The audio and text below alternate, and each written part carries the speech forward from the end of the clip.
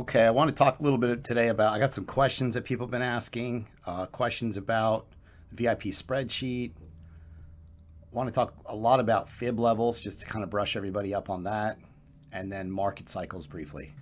So let's jump into this market. So as far as finding the all-time Bitcoin chart, you got to go to Bitstamp, BITS, or Bitfinex, okay? Bitfinex is BITF. So let's go Bitstamp. Go over here. You have to go BTC USD chart. These are older exchanges. The Binance wasn't around years and years ago. So go to the daily chart. You want to make sure it's on log scale. Put it on log scale, and then zoom out. Go back in time. Let's rewind it back to 2013.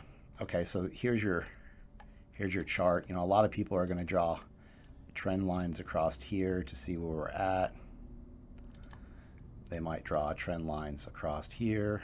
This is how you get the all-time chart for Bitcoin, Bitstamp or Bitfinex. Let's talk a little bit about market cycle. So if you're just getting into the group and you're new, these are easy. You don't have to know much at all to understand this. So there's 4 phases. You've got, so this is accumulation when you're just moving sideways. So this is when all the institutions and the whales are buying. This is markup. This is when retail investors start to FOMO in, up in here. Then you get distribution where you have all your smart money and whales are selling typically slowly. They sell real slowly using bots so that they're not working against themselves. If you ever go in on a smaller exchange and sell a bunch of a crypto, you're gonna, if you sell it, you're gonna take down a ton of the buy orders. You'll take down a whole list of them. So in order to prevent from that, they just sell it really slow over time. So this is the markdown phase. This is when retail investors really start to sell off. Then again, you go right back into accumulation and it just repeats. Accumulation. So what we want is we're looking for charts that have been through these phases that are in accumulation, okay? So that you don't have to wait 2 months, 3 months, 4 months for it to play out. If you start to see a slight uptick in price right here, a rounding, like we've been seeing all these rounding bottoms, these are good midterm type holds. Any charts that you see that are just basically flat forever. So I had somebody that I talked to, and they said, hey, Chris, I got these coins in my portfolio, and all of them are down like 60, 70%. Well, what happened is, of course, they were bought in distribution or markdown phase. So he wrote it all the way down to the bottom. So nothing good's going to come of this. So if as soon as you recognize markup is over, you might as well dump your coins up here. And then position yourself, find another crypto. That's all these market cycles are going to be different with each coin. Okay. So, you know, it's really important, instead of letting your money just be stale in these cryptos, go ahead and move it to a coin that's already close to the end of accumulation. Again, you start to see this slight uptick. Remember, this is accumulation down here. You start to see the slight turn, and that's when you get a lot of your positive price action. So move your cryptos. If you're buying here, or your coins are in this part of the market cycle, then you basically want to pivot them and move your money so that it's at the end of the accumulation phase. Skip all this. These are months and months potentially that need to pass.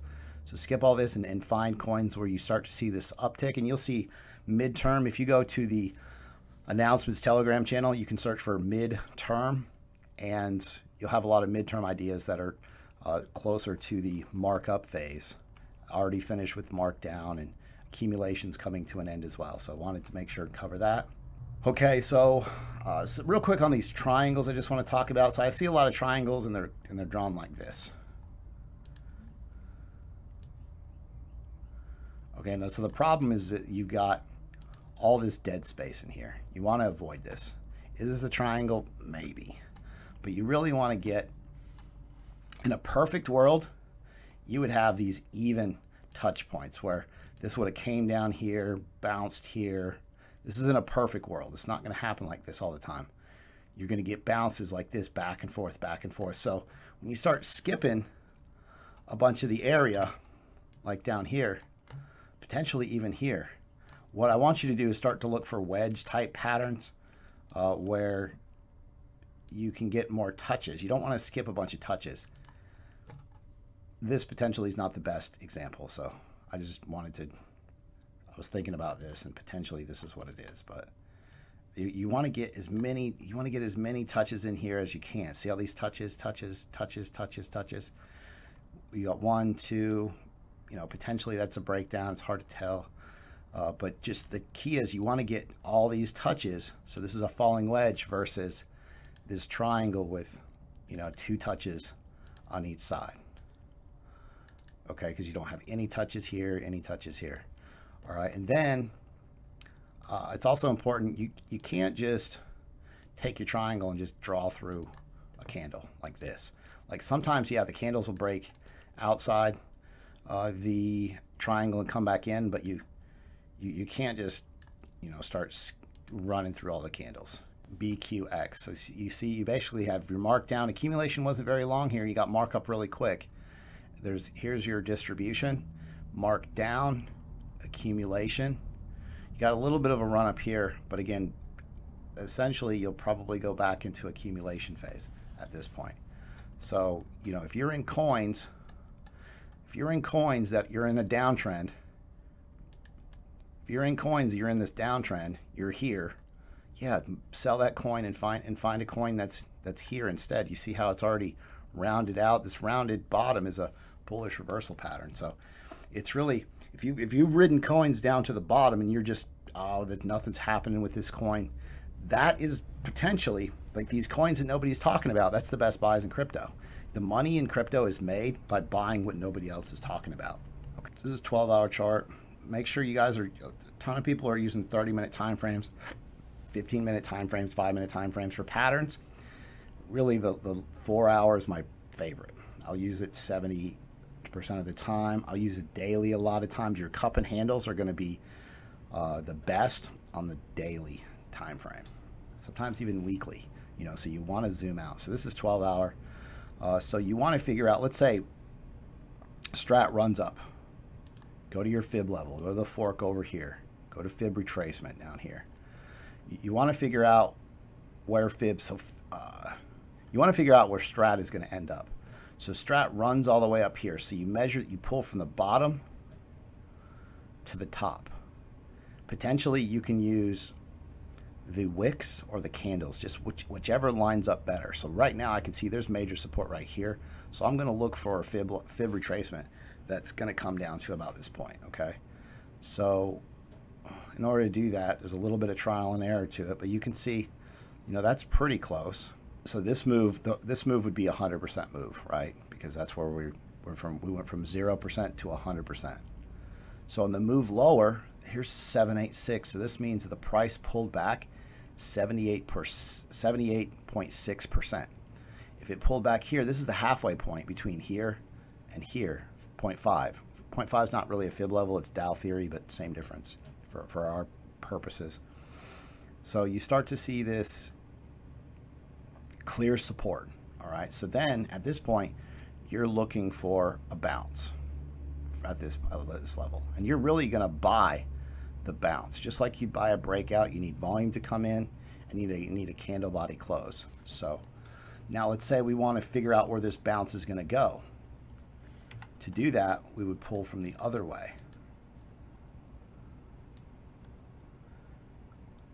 All right, so this also, you measure the move from the top to the bottom. Alt H is going to draw a horizontal line. Okay, so you could see a retrace, and it's called a retrace even though it's a move higher. Here, here. Okay, that's probably the most common ones, 382.5618. So you're looking, your target is going to be one of those areas. So potentially you'd start taking profits here. Say you take 50% of your profits here, 30% here, 20% here. Okay, so it's that easy with fib levels. So you pull from both directions. An easy way to remember is you pull in the direction of the trend. Start from the bottom up, and that gives you the retrace. And then you start from the top down, and that gives you the bounce going the other direction. So let's look at theta. Theta is one that's played out pretty well over the last couple days. There's a call that I posted the other day, and there's one I basically reposted this bounce. So theta, like, so if you start down here and pull it to here, you can pretty much eye it and say, hey, this is going to be the 50% retrace. Right in the middle, it's going to be 0.5, right? This is where it would come down to this area. If you pull your fib, you'd pull it from the start of the move, potentially right here, the low, to the swing high. And you can see and then it's going to give you the measure here. If a 50% retrace, you could probably eye it and see this is going to be 50%. Okay, but what I wanted to do here is the move really started here. A lot of this run up did. So in this case, I'm going to pull from here, and that's going to give me 50%. I can pull the retracement levels from here to here. So you can see 50% retrace would be in here. This is going to be 100% retrace right here. Okay, and you can just figure out, you know, that by just looking at it over time. So let's just do it with our fib retracement tools. So let's just figure out from the beginning of the move. I want to start here. Okay, because this is a pretty significant move, and I want to find out what move to the downside would this be. So pull your fib level, and you can see theta gave back all of its gains. If you didn't take your profits, you guys have got to take your profits. We know that. We talk about it all the time. If you don't, somebody else is going to take them from you. Okay, then so when I saw this, theta retraced 100%. You know, a lot of times it'll retrace 50%. Dow theory, 618 is the golden ratio. So for sure, I thought, hey, we're going to get a bounce here. And then you're basically buying that bounce. And then quite a few people got in on this one. You know, I saw people in chat talking about I'm getting in theta. So it's important to know how to figure out where's the target of this bounce going to be. So we don't have any information on it. So where are we going to find a target at? So now we're going with the trend, the top to the bottom. Again, fib retracement, top to the bottom, right about here. Okay, so you want to take profits at the 382. Okay, so you're going to take profits here. Potentially, you could even take them sooner, 236, but you're probably going to get, chances are you're probably going to get 0.382, 0.5. If we get 618, that's amazing. That's how you set your targets on a lot of the moves. All right, so this is ADA on the 4-hour chart. So you've got a rising wedge. But the important part here is I wanted to show you fib retracement. So we're going to start down here. So we want to see how far we're going to pull back. Boom, done. And you see ADA pulled back. It's found support right here on the 382. Like, all your bots are programmed with these levels. Potentially, you know, it got a little bit of a bounce. Is this going to hold? We don't know. Retail, what's retail doing here? They just have no clue. They're like, oh, it's going down. I'm just going to hodl. You're going to just take their money, essentially. EOS, cup and handle, bullish pennant. It's going to break out soon. Keep an eye on this one. So it's very common to have multiple patterns inside the same, on the same chart. Okay, so here's a bull pennant. So this is a bull pennant. Potentially, you can even draw it here. This is the target. Okay, so you take profits at this level. Then you've got your cup target here. Also, what else do you want to consider? If you're looking for levels of resistance as far as taking profits, I'm going to clear this real quick. But you have your targets up here. Okay, you're potentially going to want to take some profits here because this is resistance. There's also resistance here, which is it's support, but in the future, past support becomes future resistance and vice versa. So you're going to have, there's some resistance right here. You maybe want to take some there. There's going to be resistance here, all over the place right here. So will we make it up to this cup target? It's not going to be easy. It's going to take a bunch of time, you know, potentially months before it gets up here. This is a daily chart, so you're looking at weeks before some of this plays out. So you're constantly, every day I want you guys to go through, pick 10 charts and just look at them every single day. You have a real good feel for them.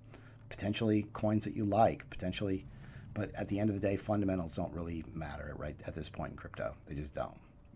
Hardly any of these have use cases. Look at basic attention token. It's got a use case. It's got a working product. You know, the price got destroyed. So yeah, did it bounce up? Sure. I think it 3x'd at one point. It's pulling back now, but point is, the idea of mainstream adoption is going to pump these prices. Yeah, it's going to happen, but it's not going to be anytime soon. So everything in cryptocurrency right now is very speculative, and you're really like, these charts are the best way to buy and sell these cryptos by far. Yeah, news matters, but news only matters because people think it matters. So it's really, a lot of things in crypto is based on how people perceive that these coins are going to do. Everybody was talking about Engine Wallet. Oh, it's going to be the greatest thing ever. Every single phone's going to have it. And then it comes out and it's not even pre-installed. How often does that happen? All the time. All these coins, you get huge pumps and then they give back a bunch of their gains. So this is a VIP trading group. This is their VIP spreadsheet. So this is an easy, fast way for everybody to look at all the charts I've posted. So I've posted all these charts over the last 5 days. There's a lot of them. It's hard to stay organized in this. You have to treat this like a business. If you're not a VIP and you don't want to upgrade to VIP, that's fine. Make a list. Write all these down. You can do this manually yourself. You can go through all these these are all probably posted in announcements, most of them. So let's say you see, here's EOS. You want to pull up EOS's chart. Go here, click the link, boom. I want to see what EOS is doing. Here's the setup. You want to go to TNT. Okay, what's happening with this? There's 2 triangles to watch. You got a bullish cross of the 21 MA and the 100 MA. Boom, click this, boom, here's your chart. Easy, quick, organized. TRX, cup and handle, nice cup and handle. There's a bull pennant in the handle to watch. This was just posted, 4-hour chart. Let's go over there. TRX, boom, easy way. Now this is broken out Sen.